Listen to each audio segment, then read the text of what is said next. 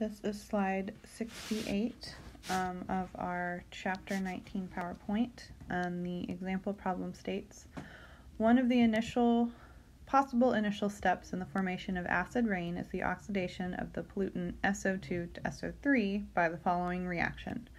And they want us to calculate delta G at 25 degrees Celsius and determine whether the reaction is spontaneous. And if you're following along on your PowerPoint, they give us a chart of enthalpy of formation values as well as standard entropy values. And so we're going to use another equation related to the Gibbs free energy equation, and I'm going to skip ahead a couple slides on here.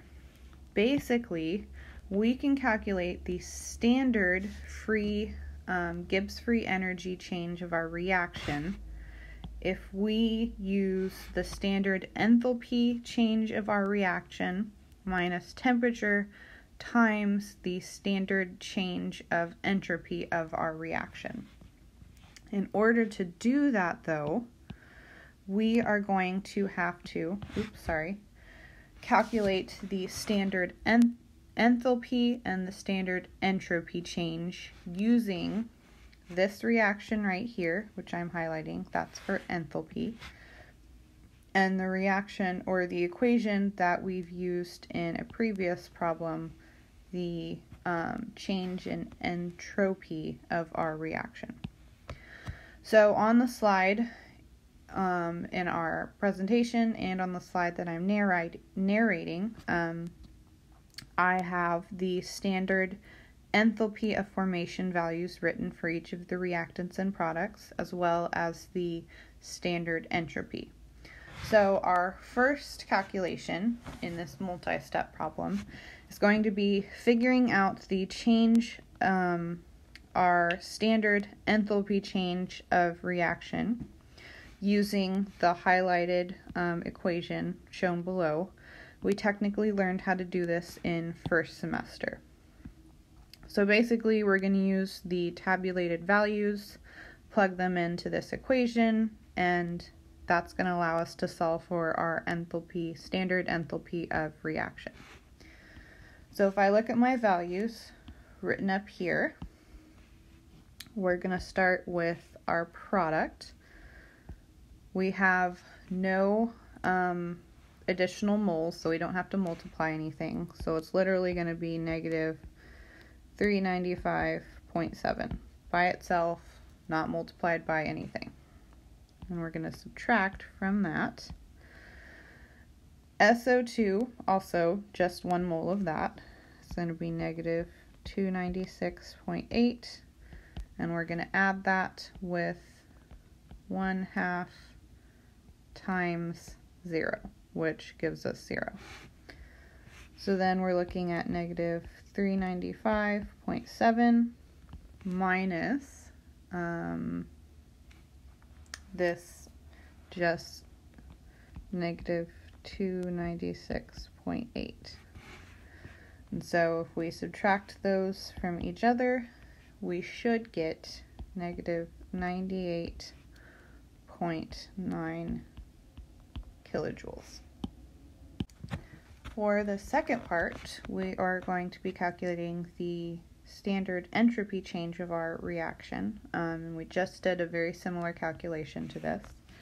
So we're going to plug in for product, so that's going to be 256.8 minus our reactants, so 248.2 plus 1/2 times 205.2 for our reactants. So 256.8 stays the same. Subtracting it is 350.8. And if we subtract those two values, you should get 94.0, and this is in units of joules per Kelvin. So that's our second number that we're going to need. So now, lastly, and I already have both of these numbers written on our last slide. We calculated our delta H of our reaction, negative 98.9 kilojoules. We calculated our delta S of reaction, which is negative 94, and I apologize, that is not in units of kilojoules. It is joules per Kelvin. And then I went ahead and calculated T, which states in the problem is 25 degrees C. So 25 plus 273 is 298 K. So now we're almost ready to plug into our delta G equation. Only thing we need to do is make sure that our delta H is in proper units.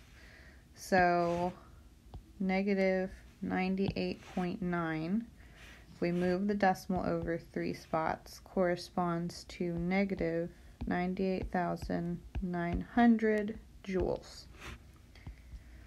We have to convert that in order to make sure all our units are the same for plugging into our equation.